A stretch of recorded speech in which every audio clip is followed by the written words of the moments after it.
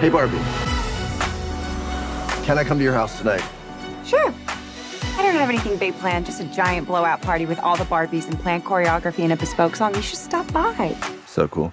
I'm with Rodrigo and Greta, the dream team behind Barbie, and it's so exciting. So my first question for you, you spent the entire day looking at Barbie in IMAX. What are your thoughts just straight off of getting to review the film on our screens? All of my thoughts, I mean, first of all, that it sounds and looks incredible. Like, this is the most satisfying way to watch it for me, and it feels like it really gets, inside you. And I like the feeling of being, nearly overwhelmed by it. That's exciting. So that feels very wonderful. But then, obviously, when we were sitting together, I feel like all I can, we're looking at what we're like, is that right? Is this, so we're doing our own version of being hypercritical, but also then stand back and I say, this looks amazing. And you see every single detail. So including detail. Whatever might be a defect that we hadn't even noticed before, right?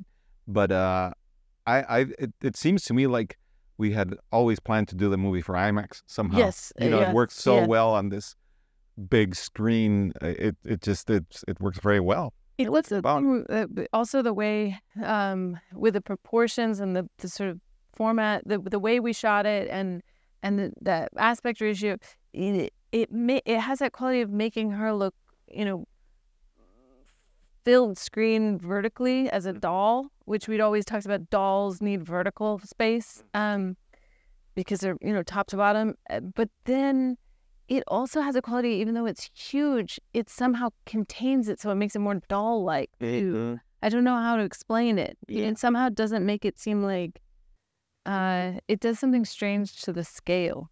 Yeah, there's something about a 2-to-1 aspect ratio that's for everywhere. We see it that way, but in IMAX it works amazingly. I mean, the moment in the 2001 sequence when you see her and the bang and exactly head to toe and the little girl at the bottom, and on this big screen you see her like this and you see the little girl like that, you're actually moving your head around. It was really amazing. Yeah, and also seeing all the details and everything, like things that we've done that are purposefully almost homemade looking, like in the transportation sequences, like the wires of everything, which in some formats you don't see as well. In this, you can see the wires of the butterflies attached, and it makes it, I don't know, it's pleasing to me that you can see all the mechanics of it, because I want people to see the mechanics. It's the first time I noticed some of those. I know. Yeah, it was amazing. One thing I did want to ask both of you is, for fans, could you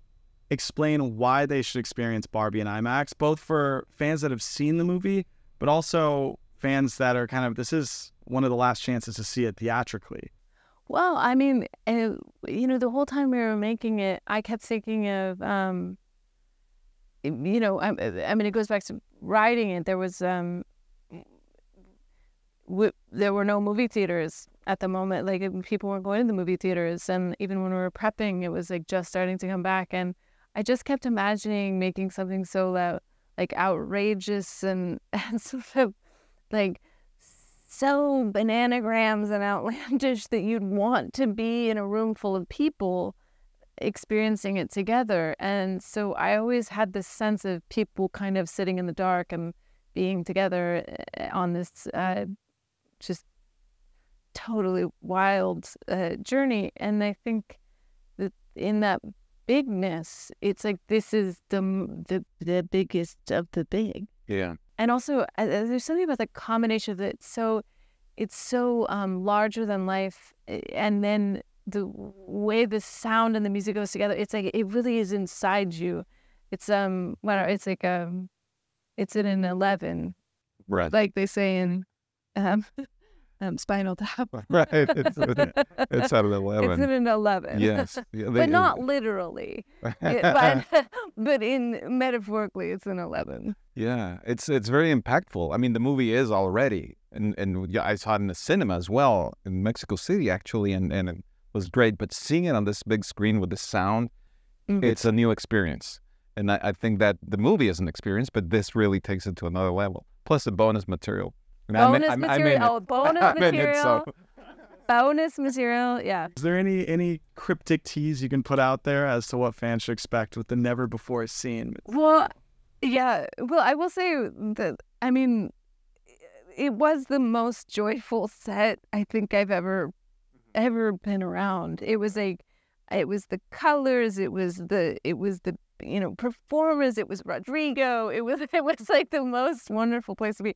So I would say there was this sort of joy that I think you can kind of palpably feel in the movie. It was actually there in the shoot. So there is some kind of look at that behind the scenes, and then also just as things go in movies, there's just a million little diamonds that we didn't have space for every diamond. So this was also a chance for me to get some jokes, and I'll say fart opera. Fart opera. I mean, That's amazing. You know, even when I saw the film, I was like, oh, I loved it. I loved everything about it. But I was like, oh, I remember this thing we did, but of course it didn't fit. But so now there's a chance to see some of those. Yeah. In your mind, you're like, the fart opera. For sure. Very sophisticated. You need to see it in IMAX. Yes. Yes. Otherwise, the impact. Otherwise, you wouldn't feel it under your seat, and you wouldn't know. Yeah, it's not the same. It wouldn't be funny or dramatic. Right. That's the entire pitch, right? Yeah. I'm in. Yeah, I was sold before you walked in. Last question, and this is something we love to ask our filmmaker friends. You know, this has become kind of a popular question, but if there is any movie you could experience again or for the first time in IMAX for both of you, what would come to mind as something you would love to experience again? Well, obviously the one I ripped off, 2001. like 2001. I mean, that's pretty overwhelming all the time, but yeah. Well, that's a good one for sure. I would say Raging Bull. This is just my favorite movie, and I think it's spectacular in every way, and I'd love to see those black and white images in the big screen like that. That would be my choice. It would be amazing. It would be amazing. Thank you both for your time. We really appreciate it, and for sitting down with us. This is amazing. Blade Runner would be good too. Blade Runner would be fun. Oh my God, that's a great choice. Yeah. That rain. Yeah. That lighting. Streets. Yeah. Oh my God. Be good. I literally think about this topic in my sleep. I try to wake up, I have a new answer every day. Yeah. So there's it's endless. Yeah. I probably Yeah. keep going. Yeah. You'll have a million. I know.